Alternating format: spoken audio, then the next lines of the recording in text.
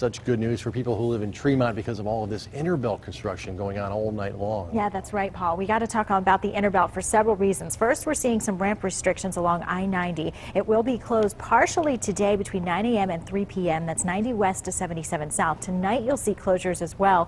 That ramp will be completely shut down 90 west to 77 south beginning at 8 p.m. ODOT already posting signs out there this morning to warn drivers for those extra anticipated delays. And Paul, you mentioned the pile driving work. Some of the residents locally complaining overnight that they could hear it even from far distances away than what was predicted. So we're continuing to follow that story, and it has been a bit noisy for residents across the region. The pile driving work is for Pier 11, the final foundation pier for the new Interbelt Bridge, and driving those 160-foot steel beams into the Cuyahoga River Valley is keeping some people up at night. Several local residents, as we mentioned, already posting complaints on Facebook. One woman even called our newsroom overnight to complain.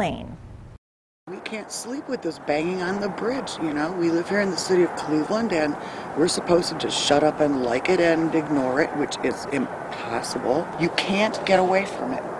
I've got earplugs, I've got a sound machine, I have an aquarium, I have 2 fountains. With the sound of running water to try and drown it out. You can't drown that out.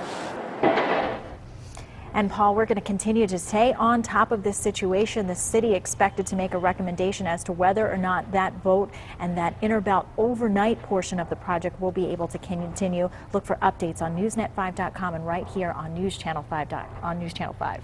You know, it's got to be such a frustrating situation for the people that live in and around the Tremont area. At the same time, we need a new bridge. Exactly. So a little bit of patience perhaps in the wake of progress. ODOT saying that they want to speed up that work to kind of beat some of the heavy winter weather that we're expecting in through December. But for the residents' sake, hopefully they can work out something. Thanks a lot, Good night's Alicia. sleep.